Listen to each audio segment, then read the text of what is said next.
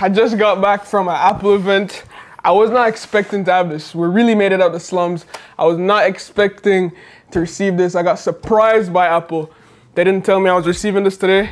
Literally just like, yo, Shevon, here you go. I'm like, what? So it hasn't even been like an hour since I received this. I just got it. It's almost like 7 p.m. here in Canada, but I decided to show you guys. So in this box, we have the brand new, we have this. They gave me this, but we also have the brand new iPhone 14 Pro Max in deep purple, my favorite color. If you guys know me from high school, way back, you know, purple is my favorite color. So I'm really excited to see what it looks like. And also, we did get a case. So this is a leather case, the 14 Pro Max leather case. This color is called ink. It's pretty weird. But in this video, guys, I'm just gonna run through the phone. Enough of me yapping. I know you guys want to see the dynamic notch and see what's inside the box, and also the new cameras and how it feels, the speakers, all that good stuff. So yeah, this is 1 terabyte. So it's the 1 terabyte version. Let's go ahead and unbox this. First rip off. Second rip off. I feel like I need to lower the camera. It's a bit too high. I just lowered the top down. I hope it's good. I don't know. So yeah, it was not good. I literally have the mic dangling down from the top of the video. Good job, Shevon. Unboxing the iPhone 14 Pro Max. Let's get it. In deep purple. Ooh. Okay. It's really a deep purple. It kind of matches the hoodie. I don't know. Let me know what you guys think. Does it match the hoodie? It's clean though. It is looking pretty clean. The sides look very nice. Very similar to the iPhone 13 over here. Not much of a difference. The camera lens on the 14 is massive. Way bigger than the 13 Pro. And I feel like I said that when the 13 Pro was released. So it just keeps getting bigger. Hopefully it's better. This is the last thing we have to rip off. Ooh. Brand new. Insane. Inside the box, we also have, you know, the charging cable. All right, we just get regular Apple stickers and also SIM card tray for the, you know, SIM card ejector tool, because here in Canada, we actually get the SIM. I know in America, they use eSIM, which kind of sucks. But yeah, we still get to use the SIM card here in Canada. Okay, let's put all this to the side. And we do have the case as well. Let's just quickly look at the case. And this one kind of has like a purple effect to it. You know, it's like a navy actually. Let's see how it blends in with the purple. That's a snug fit. It's a very snug fit. So this is what it looks like with the case on. Leather case, Apple leather case. What do you guys think? Are you feeling it? Are you not feeling it? All right, so first up, let's do a quick little setup. I wanna sync everything from my older iPhone because I do have like boring. I swear it has been updating for 20 hours, bro. Like 4 minutes. Yo, that's sick. Wait. Can you guys see like the dynamic island when you try to unlock it? You see? That's cool. It's saying about 4 minutes for the last 20 minutes. Shevon, where's the camera test? Where it's pitch black outside. I'm not even sure if I'm gonna upload this. I don't know, I might upload it. I'm trying to get into the algorithm so the YouTube gods can bless me. So we're finally brand new on the iPhone 14 Pro. And my friends messaging me right now. But yo, first thing first, always on display. The phone's off right now. That's what it looks like. It's nothing like on Android where it's fully like a black and white. I could still see, you know, the colors behind it. Apparently, the refresh rate just drops down to 1 Hertz and it's super dim. So it's almost like an always dim display, not fully always. If you touch it, it gets super bright, but it's really nice. You might hate it, you might like it. I personally, so far, I like it. It's actually asking me if I would like to set up an eSIM, but I don't need to set up an eSIM. Let's just transfer my SIM card over. I'm glad that I could just use my regular SIM card. So a lot of people are complaining about the deep purple. I think it looks really good. You know what I'm saying? It depends on the lighting. You know, if it's super dark, it would look like a very, you know, dark grape kind of purple. But when the light hits it, you see the purple shining straight out. So I don't know, it's a hit or miss. I think personally, if I was supposed to choose, I would get the purple because I said before, it's my favorite color. Or if you don't get the purple, I think the new space black looks nice. It also comes in 3 other colors. So you get the deep purple, space black, gold, and silver. So that's the 4 colors you get this year. So of course we have the brand new A16 Bionic chip inside, which is gonna be great for battery life and also just overall performance of the device. I can't wait to test it because Apple are claiming all-day battery life. You already know what happened to my 13 Pro Max during my day in the life testing. So if you guys don't want to miss day in the life testings of this brand new phone, ensure to subscribe and turn on those post notifications. That's all I'm saying. Another thing I wanted to test is the speakers. I know I haven't heard Apple say anything about the new, like if there's a new speaker or anything. So let's quickly just test the speakers versus my 13 Pro Max right here. First, let's listen to 13 Pro Max. iPhone 14 Pro Max.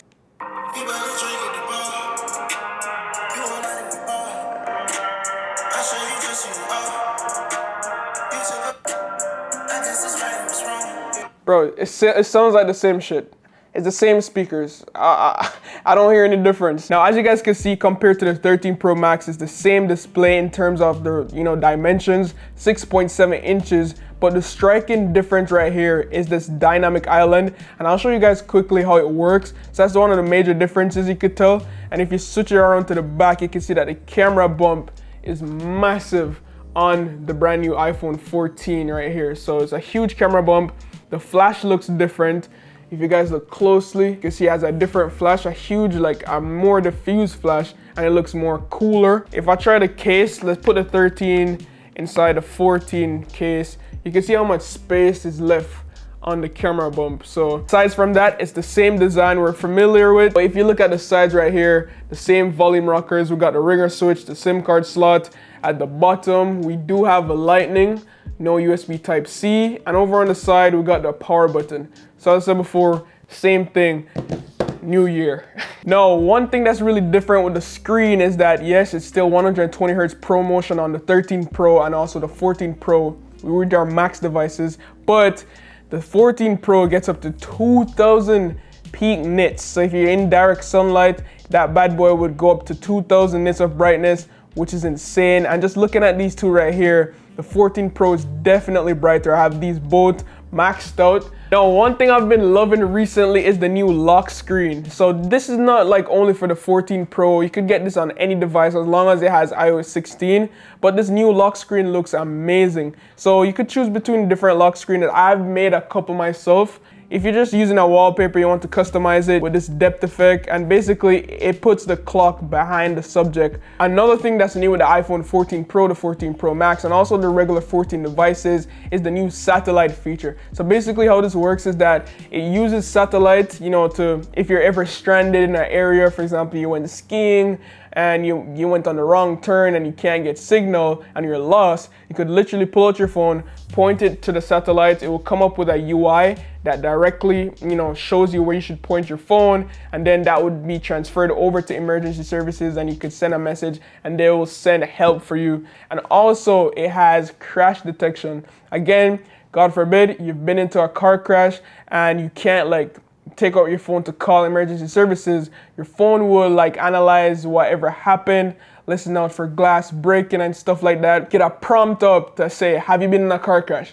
You could click yes or no. If it takes too long, then the phone will automatically contact emergency services, send help right to you right away. So I think that's a pretty cool feature to have that peace of mind on these new devices. Now on the flip side, we have some new cameras. Now we have 48 megapixels for the main camera, 48 megapixels up from 12 megapixels. So that's like 4 times better when it comes on to just sharpness. When you zoom in, you still have your details. Over on the front facing camera, we also have a new true depth camera, which has autofocus. So this is the first time ever that we have autofocus on the front facing camera of the iPhones. And it's not only for the iPhone 14 Pro models, it's for the regular 14 as well. But the new autofocus on the front facing camera is actually mind blowing. I know Android has been doing it for years, but it's nice to see that Apple is stepping up to the plate, giving us what we need. If we get super close, you can see it's focusing on my eyes and everything. If you use your front-facing camera a lot, I know a lot of people are on TikTok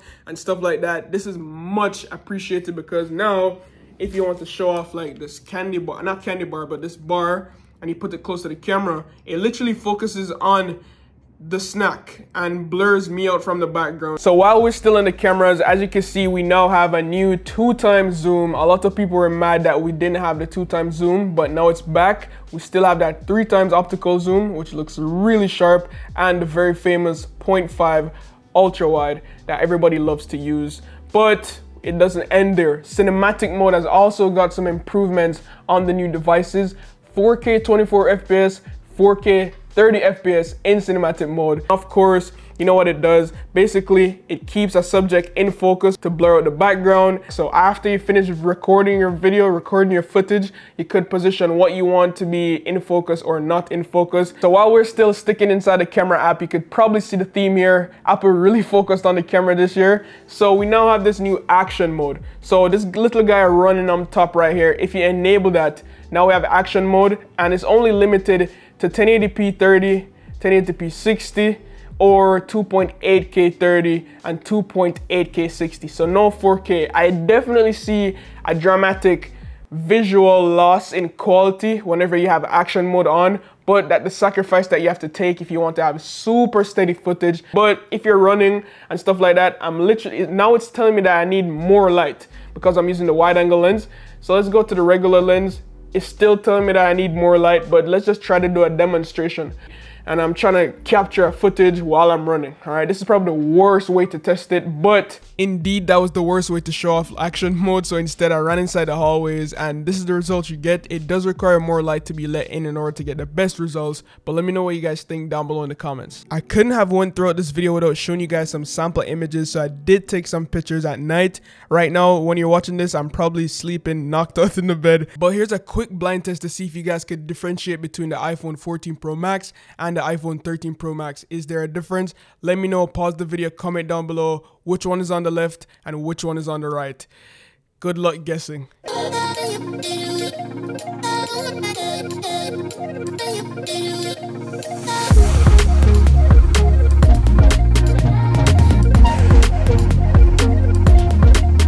Alright, now I want you guys to pause the video, comment down below which side won. Was it the left side or the right side? I'm going to tell the answer in 3, 2, 1. So yes, the iPhone 14 Pro Max was on the left and the iPhone 13 Pro Max was on the right. If you guys got it right, let me know down below in the comments. And do you think there's a major difference in image quality, especially in low light? I personally think there has been improvements on the iPhone 14 Pro Max, and it's good to see. Man, I'm loving the dynamic island so far, but it's kind of a reach.